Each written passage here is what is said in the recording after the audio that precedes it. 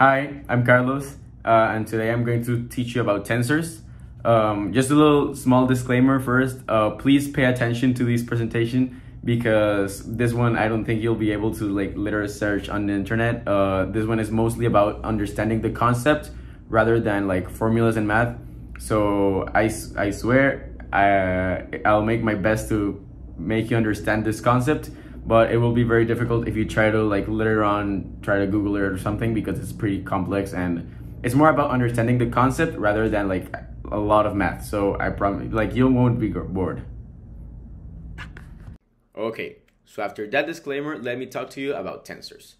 So we all know calc, right? And we're pretty good at it. I mean, we're in calc BC, so it's good that we have a calculus definition for a tensor. So in calculus, a tensor can be described as partial derivatives and gradients that transform the Jacobian matrix. Okay, class is over. Any questions? Nothing? Okay. Nah. Okay. Let me try again, okay? So we all know linear algebra, right? And we're, pretty good at it, somewhat good at it, let's say. So using linear algebra, a tensor can be described as the collection of vectors and covectors combined together using the tensor product. Now is class over, Mr. Zamora? Okay. Jokes aside, tensors can be described, manipulated, and used in many fields in math, and can be represented in many different ways. This can mostly be described using an analogy. At first, we all started learning math, and it was just PEMDAS, which can only be represented in few ways. Later, we learned algebra, which can be represented by formulas, graphs, vectors, matrices, and can be manipulated in many multiple ways. In linear algebra, we then learned about this new world that can be represented in even more ways, such as matrices, formulas, graphs, products, vector spaces, and probably many that we don't even know. Well, tensors is the next level. It is what goes after linear algebra and something that can be represented and used as many different things, and it can be manipulated in many different ways. So in the lecture, I will really give two definitions to tensors, two which are the easiest and most close to our knowledge at hand. The first definition, and pay attention, is that tensors are a multidimensional array of numbers. Now, don't get scared. This is pretty simple, and I will explain. So an array of one dimension is just a scalar, aka just a number. Some that have coded before may be familiar with this definition. After that, a two-dimensional array of numbers is just a vector. Just any vector, or to visualize it as in linear algebra, it's an n by 1 matrix, while a scalar is a 1 times 1 matrix. After this, I think you can guess that a three-dimensional array is any n times m matrix. Going back to the definition, a tensor is a multi-dimensional array of numbers, so that a scalar is just a tensor of dimension 0, and a vector is a tensor of dimension 1, and m times m matrix is a tensor of dimension 2, and so on. Now, you may ask, what does a tensor of dimension 3 look like? Well, it looks like a cube. And if you're asking why, let me explain. If I have a scalar which is a tensor of dimension 0, I can add another dimension by, let's say, stretching it to the right, and this makes it a vector, which is a tensor of dimension 1. If we stretch it again, but now downwards, this will become a matrix, which is a tensor of dimension 2. So if we follow the same logic, we can stretch it along the z-axis and make this a cube, one which is comprised of multiple matrices placed one after the other. This would be a tensor of dimension 3. Now, I hope this is simple and that you're still paying attention. So now that we kind of know what a tensor is, I will show you some other definitions that are mostly ways to describe tensors. Let's start by rank. In linear algebra, the rank is the dimension of the range. Now don't worry, we're not getting into this, but this will help you remember because rank is a dimension. So in tensors, rank will literally be the dimension of the tensor. So for example, a scalar is a tensor of rank 0, a vector is a tensor of rank 1, a matrix is a tensor of rank 2, and so on. Now let me explain what an axis is. An axis is a specific dimension of a tensor. So in a matrix, an axis can be the rows or an axis can be the columns. And that matrix has two axes, because it has two dimensions. This not only helps us to refer specifically to an axis, but it also can be used to describe things such as the length of the axis, which is just that, the length. For example, a 4x3 matrix has two axes, and the length of the row axis is 3. Can you guess the length of the column axis? The last term that we will learn is shape. So the shape is the length of each axis in the tensor. So in the previous example, an axis had length of 4 and the other axis had a length of 3. And this is because it was a 4x3 matrix. So the shape can be thought of as the size of what you're drawing. If you think of a matrix as a square, the shape of a matrix can be 4,5, which would be a square 4 units wide and 5 units long.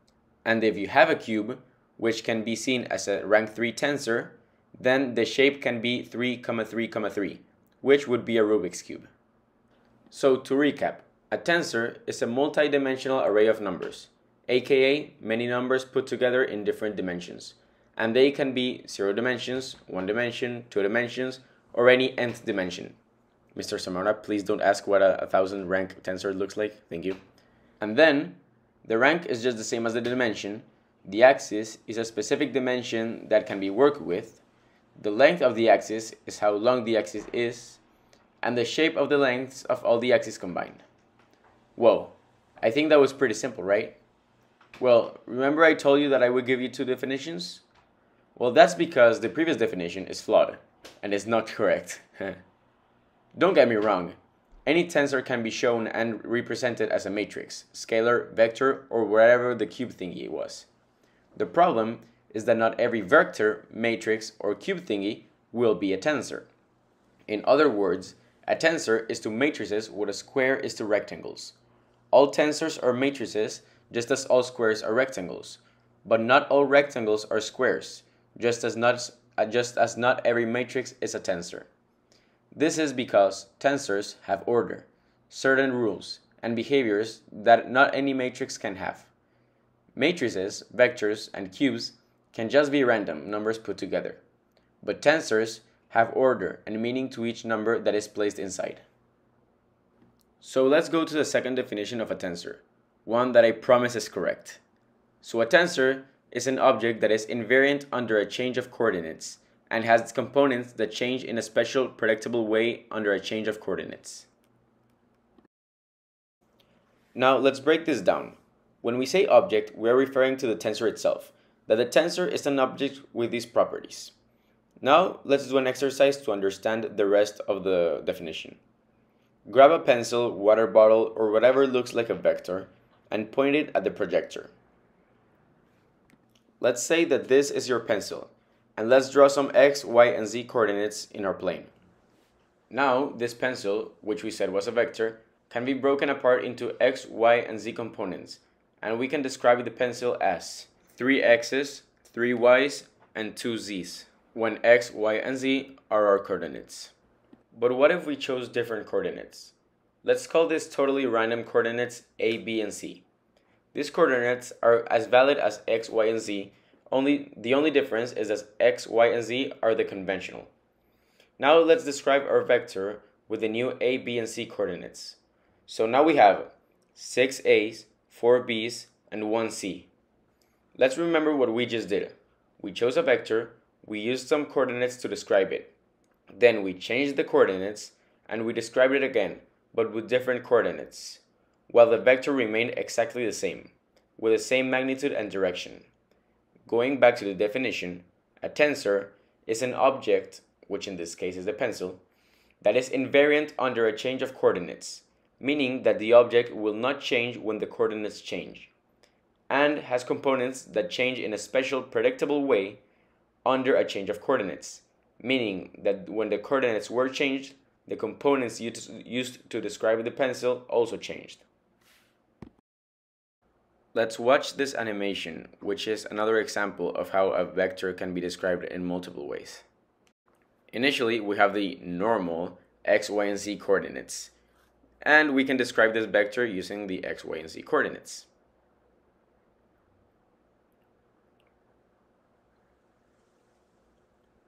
Then, if we change our coordinates, which could be called A, B, and C, or whatever you want to call them, we could have the same vector but described differently with the new coordinates.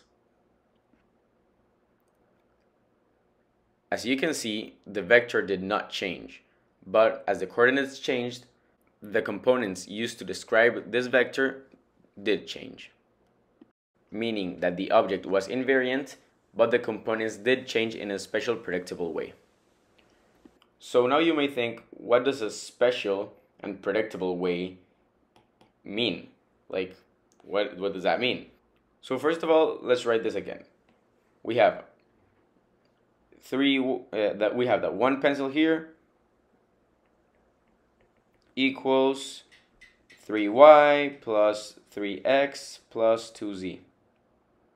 And on the other one, we have that pencil equals 6a plus 4b's and 1c. Okay, so if we know how we change from these coordinates to these other coordinates, we can predict how we change from this definition of the pencil to this definition of the pencil. So going from one coordinate to the other, which means going from one definition to the other, can be called a forward transformation. And going back from the other coordinate back to the initial one, or to the second definition back to the first one, is called a backwards transformation. Now, what are we trying to do? So the definition says that a tensor is an object that is invariant under a change of coordinates and has components that change in a special predictable way under a change of coordinates. So if we change the coordinates, we should be able to predict the new components that make up for these coordinates, right? Now, because this is actually a math class, I will have to teach you some formulas and math and not just concepts, okay? So bear with me, but I will show you how we can do the forwards and backwards transformation. Okay, so in this context, instead of calling them the old coordinates and the new coordinates, we will call them the old basis and the new basis, okay? So the old basis is going to be a two-dimensional, well, they are both going to be two-dimensional, and the old basis we're going to call it, let's say, x and y, and in the new basis we're going to call them x star and y star, okay? So the new basis is going to be a y and an x. They're both going to be worth 4 little squares, and they are going to be, let's say, like the normal. They're perpendicular to each other. Now, the x star and the y star, we're going to change them a little bit. Now, let's say x star is going to be like this, and the y star is going to be like this. Okay? Now, these are two different coordinates, and we need to know how to do this forwards transformation in order to later on be able to also change from, let's say, different types of objects in the coordinates, okay? Okay, so now we have to write the new basis in terms of the old basis, okay? So let's say x star is equal to, we could say that it is equal to kind of half of x plus half of y, right? So we would have half of x plus half of y. Now let's do the same for y star, okay? It's going to be some x's plus some y's, right? Now, y is going to have about 1/4 of x, but you have to take into consideration that it is negative, right?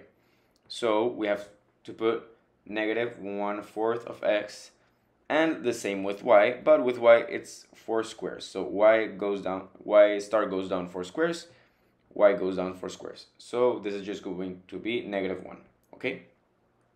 Now, with these equations that we have right now, we can create a matrix. This matrix is going to be called F because this is a forward transformation. And F is equal to, we will place 1/2 and 1/2 here, and then -1/4 and -1 over here. This is called, well, this is the matrix for the forwards transformation. Now let's do the same thing for the backwards transformation. Backwards transformation would be going back to the old basis, right? So let's do this right here. So for the backwards transformation, we have to do the same thing, but now we're going to write everything. We're going to write x in terms of x star and y star, okay? So x in terms of x star. Okay, now in order to find x and y in terms of x star and y star, I already did it, so because it was pretty difficult, but I will show you what I did, okay? So this right here is x, okay? This is the length and how x is pointing, right? Over here, this is our x, okay? Now we have to find the components of x prime and y prime which add up to x, okay? Now, I did it already, but in this case it would be 1, 2, and this is about 1/3 of x prime of x star would have to be added, and then 1 and 1/3 of y prime would have to be added, okay? So here we have 1, 2, and 2/3, which is 2 and 2/3, and 1 and 1/3, 1 and 1/3 of y star. So this is basically just adding the components needed to make this x, let's say vector, but it's really the, well, it's the basis, okay? Now the same for y. We have, this is y, right? This right here is y, okay? It's the y we were using, and we have to write y in terms of x star and y star, okay? So it takes a little bit of imagination, but you will have one x star going down, and these then you would have these y star going up, okay? So now, well, this x star is going down, but what we had here, it's going up, right? So what we have to do is to put it negative. So we have 1 and 2/3 of x star is what we have, but we have it negative, right? Because it's going down. Now this y star is going up, right? And we have about 1/3 and plus 1, right? So we would have here 1/3 plus 1, but this would be all negative again, okay? And this is how we find, well, the components. It will take some time, some imagination, maybe some practice, but it's the same thing as we did here in the previous one. It's just that when you use random bases, it's going to be more abstract and more difficult to find them, right? And well, again, the backwards matrix will be the first equation goes as the first column, and the second equation goes as the second column, okay? Perfect. Now, we'll ignore a little bit the matrices for a little while, and we will try to see how we use these equations in order to, well, find like our initial goal, right? That is predict the final outcome and how to change when you're changing coordinates, okay? So I'll show you this right now.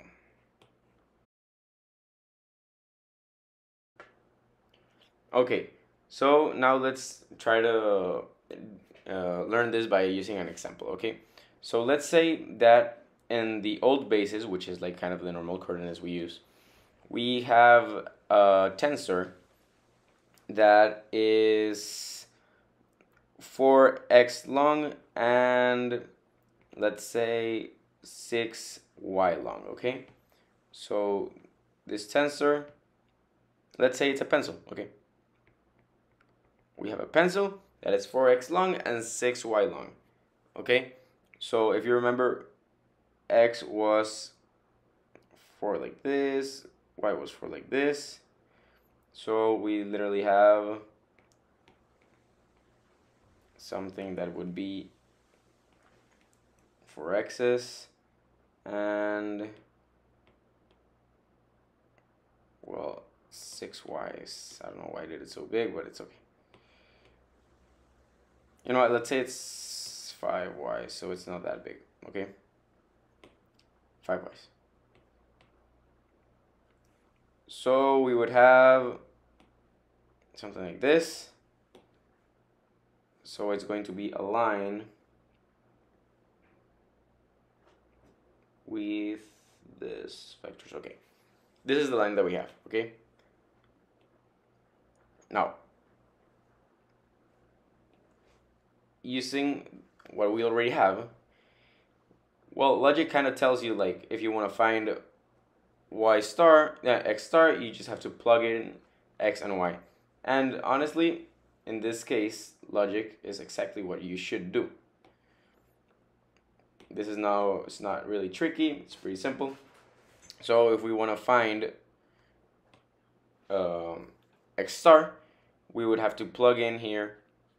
It's going to be 1/2 times 4 plus 1/2 times 5, right? Because these are the components we already have. I mean, we don't really have units, but if x was 1 meter, we would just have 4 meters, right? And then we would just plug in here 4 meters, right?